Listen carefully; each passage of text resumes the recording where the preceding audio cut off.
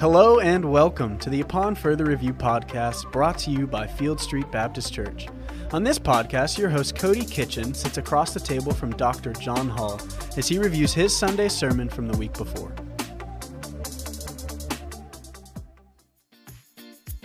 Welcome to the podcast that everyone has missed. I know that we have been gone for a few weeks, but we're back. I think we're back better than ever. It's a new year. We're back. Same podcast. Yes. So this should be good. Y'all haven't missed much. Hopefully, you haven't missed us too much. Yeah, I'm sure people, been waiting with bated breath. Oh, I'm sure they have. Return of the Upon Further Review podcast. Well, if that's you, we're here. Yes. And we're back. And as always, it's your host, Cody. Joined with me is the one, the only, Dr. John Hall. Whatever. It's my favorite introduction. Yeah. Well, on Sunday we had a sermon with the title, The Surpassing Greatness of Jesus Christ, which was a great sermon from Colossians chapter 1, verse 15 through 19, in which we talked about the deity of Jesus Christ. And it was great. And so, as always, as we start our podcast, what are some thoughts that came to mind as you prepared for the sermon? Right. Well, I think every preacher has a potential dilemma when you're rounding out the year and the last day of the year lands on the Lord's Day. What do you want to preach? And so as I thought about it, prayed about it, thought about it some more, it just seemed to me I wanted to end the year by elevating the greatness of Christ. And it just so happens I had a sermon out of Colossians with that very title, The Surpassing Greatness of Jesus Christ. And I actually preached it in 2009. But it deserves to be recycled. Absolutely. It was such a marvelous text. I should have just read the text and left because it's such a compelling, powerful, Christological text. So that's what was in my mind. What do you want to say to your people? As opposed to, hey, let me share with you 12 steps to have a better year in 2024 than you had in 2023. Yeah. Why not end by exalting the greatest person who's ever walked the face of the earth, Jesus Christ? So I'm glad it worked out the way it did. I think it did just that. And in the introduction, you talked about the explanation of Colossians and Paul writing to the church. And, in those that have denied the deity of Christ, and this was Paul's powerful statement about who Jesus was and the identity. And I even was thinking as you were saying that on Sunday of, man, to receive this text, receive this letter, what that, as it's being read, what that feeling was like. I couldn't imagine. I mean, even just reading it on Sunday was powerful. And I'm sure there was a lot of people waiting, and there was a lot of questions and probably confusion.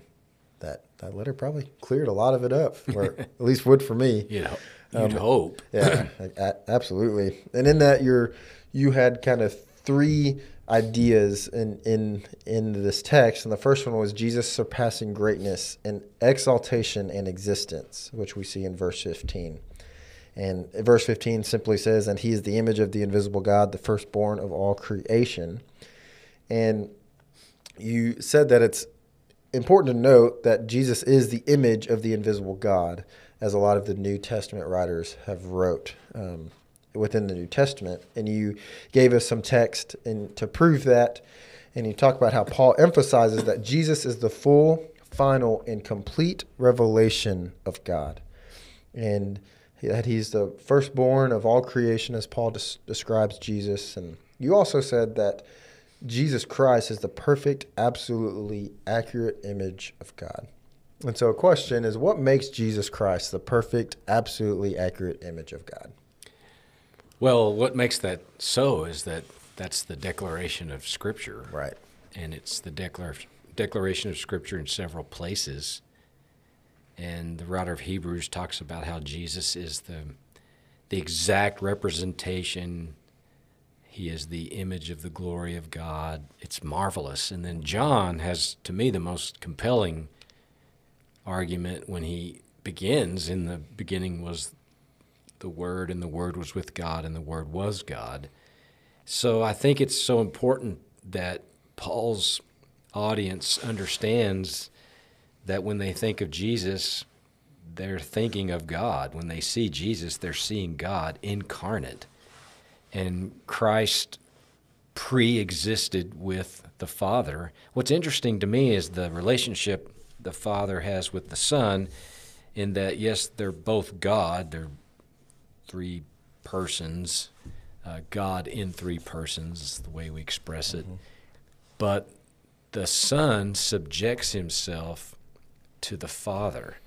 And Jesus talks about, even in John's Gospel, I think chapter 5, oh boy, he talks about how he doesn't do anything or say anything that the Father doesn't direct him to either say or do. Right. He's in such lockstep with God as the obedient Son.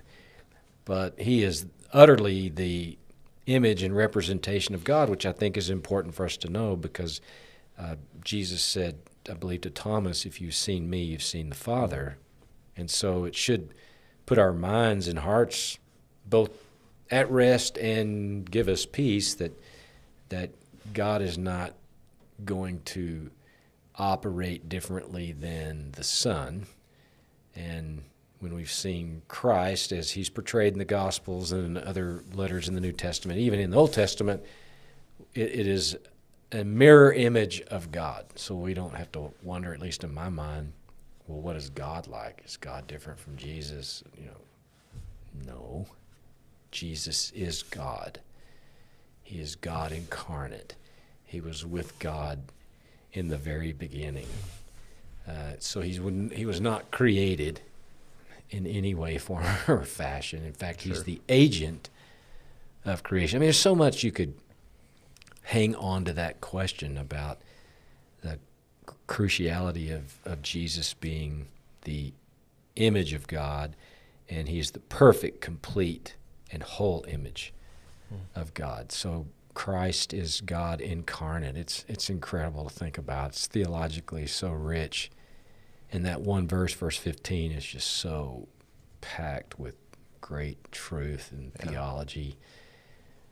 And even that whole text, that Colossians text, just really elevates the deity of Christ and just takes a hammer to the heretics in Colossae that would argue that no way God would ever humble himself to become a man.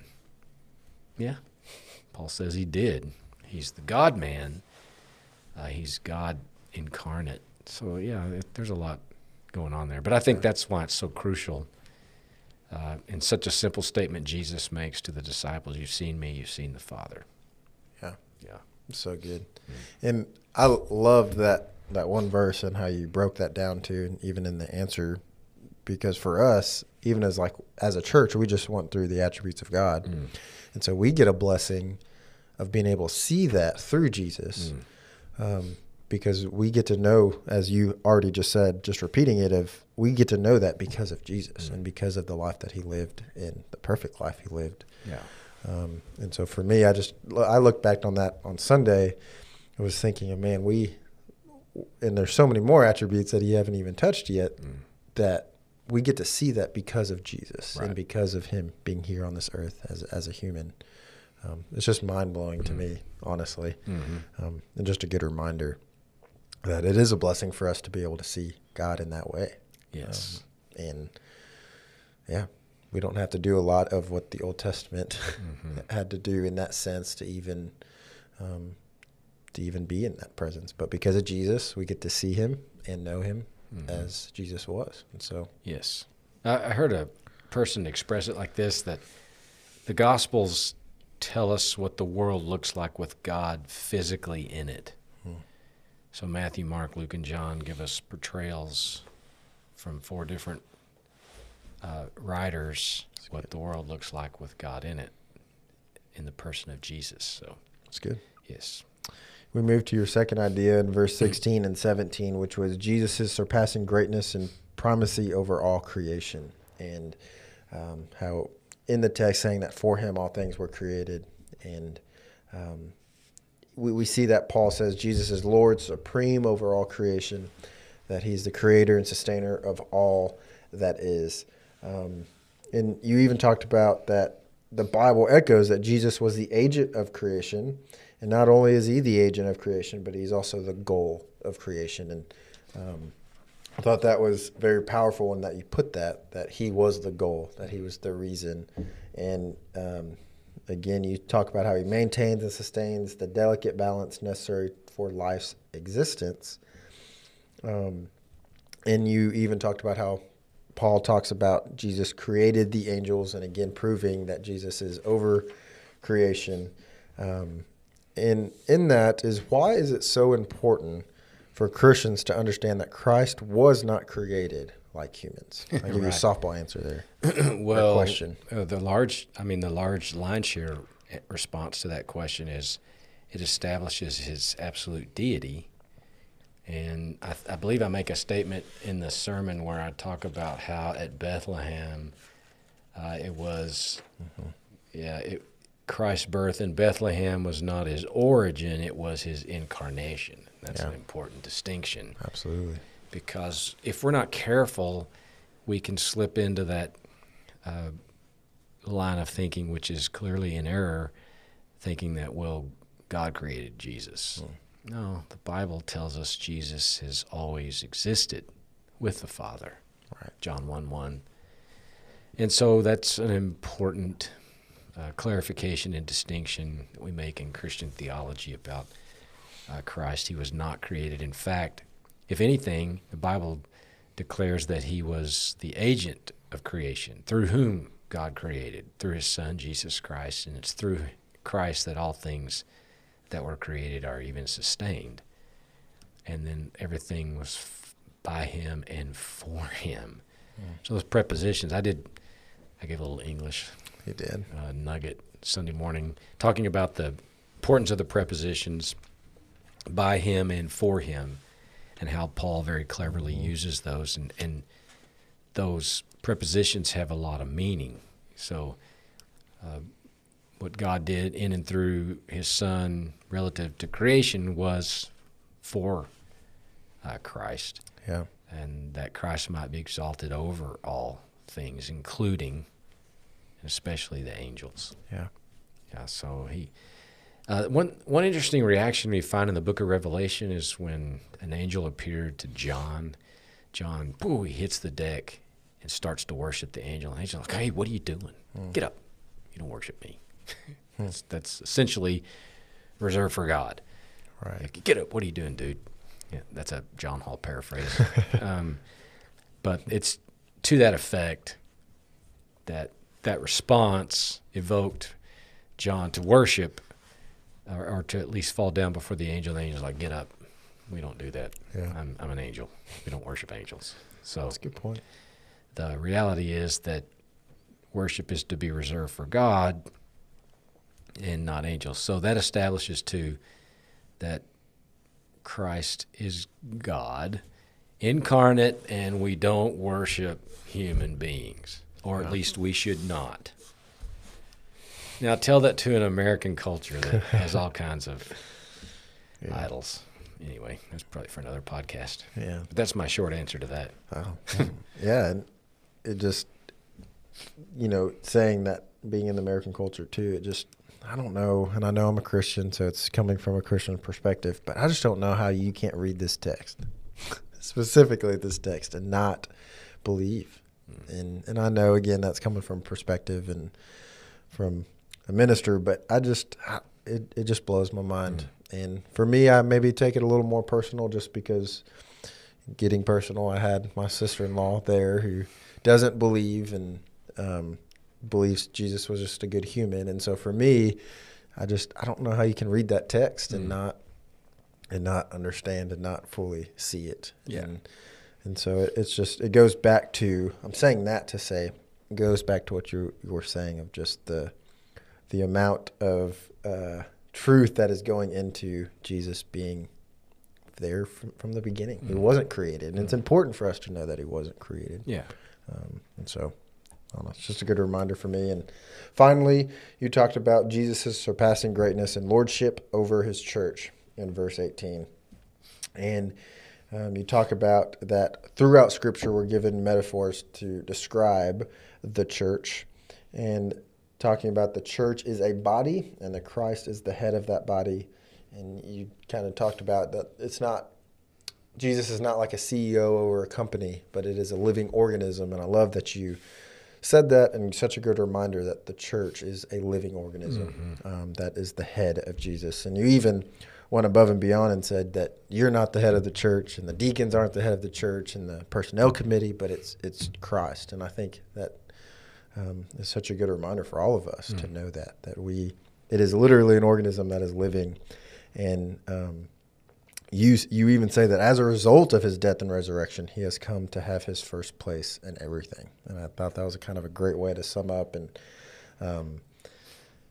kind of start concluding your sermon. And in that, my question is, how should we view the church knowing that Jesus is Lord over the church?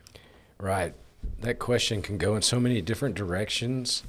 So to start with, I would say it establishes the church as something super extraordinary. That's kind of redundant, but there's something about the church that is special and supernatural and very unique, because Christ is head over all, but he is particularly head over the body, the people of God, the church. And so there ought to have in the hearts of God's people this very special place reserved for the church. It's not a small thing to be a part of the church, the redeemed, and the redeemed from all ages, all places, what we call the universal church. And of course, we're a part of a local church, Field Street Baptist Church, but there ought to be something very sacred and right and good and even protected about the church. The church has a very special place in my life and heart, and I'm very defensive of the church, its place in my life, its priority in my life. And a lot of it is obviously due to the fact that I have a unique calling to be a pastor of a church. But even more than that, and more significant than that, is that Christ is head over his church, and he's the sovereign Lord over his church. It's baffling to me that we're here in the 21st century with all the jacked up problems we have in the world today, and especially in our own country, why the churches aren't full. What's it going to take for people to find their way back to the church? And perhaps some of it falls on the leadership of the church. Some of it certainly falls on the person in the pew. I mean, maybe there's a combination of explanations, but if for nothing else, there's no other declaration in the Scripture that talks about, Christ is head over all, of course, but it specifically talks about how he's head of the body, the church. And he died for the church. He died to redeem the ones that God would give to him according to the Gospel of John. So there's something very unique and special about the church. I love the church, and again, when I say I'm defensive of the church, there's a real part of me that I don't take very well when people are ridiculously uninformed in their criticisms of the church. And the church takes a black eye, or church gets blamed for this or blamed for that. Yeah, that I struggle with that quite a bit. But it matters that Jesus is Lord, and that he's Lord of all, and that the Bible says that one day every knee shall bow and every tongue confess that Jesus Christ is Lord, to the glory of God the Father. So the ones who ought to be leading the way and bowing the knee and demonstrating allegiance to the Lord Jesus Christ, those of us who make up the body of Christ, because he's the exalted head. And I don't want to be the head of this body, or any body for that matter. It doesn't matter if it was First Baptist Jerkwater USA or Field Street Baptist Church. I'm not the head of the church. Christ is. Adrian Rogers said something I thought was funny this years ago. He said that a body with no head is dead, and a body with two heads is a freak. So the body that acknowledges that Jesus Christ is its head is thoroughly scriptural and I think, has a right and proper and high view of the church. Jesus is Lord and head of his church. He directs the church. He empowers the church. He enables and strengthens and gifts the church to do the work to which he has called us, which is really a continuation of the work that he set into motion thousands of years ago. So the church is a really big deal. I don't understand Christians. I don't understand individuals who profess to be Christians but have very little to do with their church or a church. So if you're listening to this and you fall into that category, I doubt seriously you wouldn't be listening to the podcast. But if indeed you fall into that category, there ought to be some serious and deep soul searching. Yeah. You know, and if that's disturbing to you, then that's ckitchen@fieldstreet.com. But that's a real conviction of mine. I feel very strongly about that God's people, if they're physically able, should be engaged in the church. And even if you're not physically able to attend, there's still other ways you can help your church. Right. Support and pray, encourage, those kinds of things. But I know people want a lot of reasons, but there's one that reigns above all, and is that Jesus Christ is Lord over his church. He is the head of the body. Amen. Yeah. So That's good. yeah. Well, what are some of your final words? Well, I'm looking forward to this Sunday, the first Sunday of a brand new year, the year 2024. I'm really excited about 2024 in light of the fact that God was pleased to give us a great 2023, and so many reasons we have to give him glory and praise and even thanksgiving for the really special year we had in 2023. And so in the weeks of January, I'm going to be preaching some standalone kinds of sermons, but this coming week I'm going to be preaching out of Joshua 24, and the title of the message is A Life Strategy That Works. So if you want a strategy that works as you're thinking about how you want to lean in to this new year, I was sharing with you a few moments ago that some commitments I've made that I'm leaning into this year after thinking about it, praying about it. These are 3 touchstones I'm leaning on, but I know a lot of people, would do well to think about, how do I want to steward this next year in front of me, assuming the Lord gives me an entire year. Right. How do I want to steward that? What strategy would work? And I'm going to give you a strategy right out of the Bible where Joshua says to the people, you know what? Choose you this day whom you will serve. The gods of your forefathers, gods of the Amorites or whatever, but as for me and my house, we're going to serve the Lord. Man. And I love that, man. What a stand. I can't wait to meet Joshua. And then I'm going to talk about what came out of that, because that's a strategy that will work if you'll commit to serving the Lord. So I think 2024 is going to be a great year. Then the last Sunday of January, I'm really excited about this Sunday. I'm bringing back the State of the Church address. Yeah, it's going to be good. Yeah, I can't wait. I'm asking the Lord to help me with that message for sure. Yeah. But anyway, It's exciting that's times. my final thoughts. Yep. Good. Well, I know everyone's been missing this segment.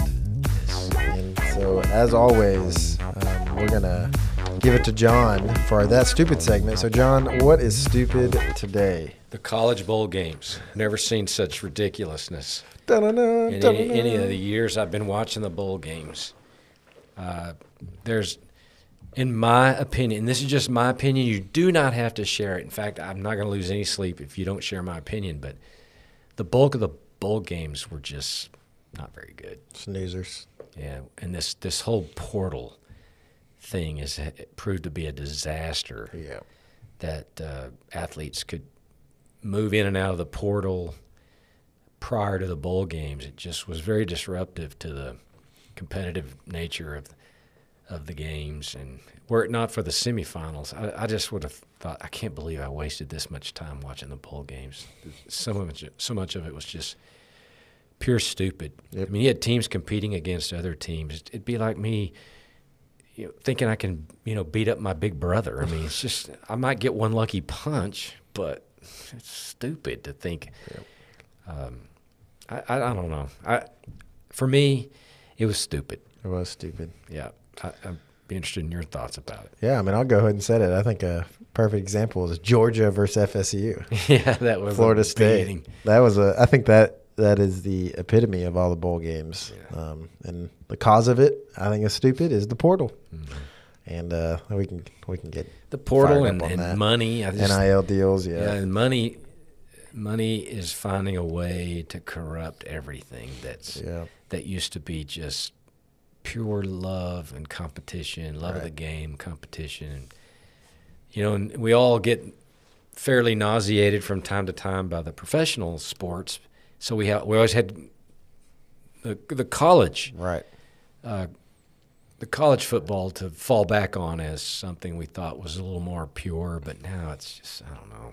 Yeah, it's and I get some of the things why they're happening, but I don't have to like it. Right. But I just thought the bowl games, I'm like, I can't believe that, I sat by my TV and in all honesty, there were a few games I just got up and walked out. Yeah, I was just like, I'm going to go do something else. This is irritating. Yeah, and I know I'm probably old in my thought in this, but I have a feeling when it comes to if you're on a team, I think it's wrong that you have an opportunity to opt out to play. And I think that's something that NFL teams should also look at, which they don't, but they should, that you're on a team, the chance you have to get hurt by playing football. You've known that chance since you've started playing football. It's a chance you take. But is it worth your team getting the victory of this bowl or this championship, whatever it is? And I know the argument, and I can understand the argument a little bit of some of these guys who have had nothing growing up. This is their one chance to make it all. And I get that a little bit. But at the same time, they're still taking a chance by that first snap once they get there that they're going to have an injury. And so for me, it's a dedication issue. I think it's stupid that there's even an option that they get to play or not. But I know I'm a little old school in that. Yeah, I don't disagree with what you're saying. I think the product certainly suffers on the field. Yeah. And I know some of the kids were quoted as saying, I say kids, athletes, were quoted as saying, they were making business decisions. Yeah. Some of them wanted to be, drafted to the NFL, and it's a big deal. It's a big payday in most cases, and so to some extent, I can understand that you got to protect your best interests, but at the same time, man, they need to fix that mess because it is a mess. And Kirby Smart from Georgia, he nailed it on the head for me. His post-game interview, he just said, "This is, I'm paraphrasing. This is a mess. It needs to be addressed and fixed." Actually, the most poignant illustration and commentary on this aggravation of the portal is actually done in a Dr. Pepper commercial. I was just thinking that. Very well done. The portal's out of control. The portal's out of control. You can't take our quarterback. But then the joke about, you got to let your quarterback go. You can't let go of your Dr. Pepper. I feel that way. I would not let go of my Dr. Pepper. Absolutely. But yeah, that was a lot of that was just, man, disheartening. Yeah, but it's stupid for sure. Money does funny things to all industries and people and organizations and competitive athletics, and hopefully they'll figure it out, because there's still people in the fan base that want pure competition. Yeah, it's just the gridiron and the grit and and I know these kids make tons of sacrifices and they work really hard, and I get that. They all are aiming for the big prize, and hats off to them. It's special to be a college athlete. So, I'm not diminishing that. I just think, man, the bowl games this year some of them were just bad. It was bad. Yeah. Well, here's to football. Yep. That was a good one. Well, as always, guys, we're so thankful for y'all to join us every week, and we're excited for this next year and what God's going to bring. And so, as always, we say, make Christ known by what you say and how you live. Y'all have a great week. Yep. Thank you all for listening, and be sure to subscribe to Upon Further Review so you never miss an episode. If you have any questions, please be sure to reach out to us at info@fieldstreet.com. Thanks for tuning in.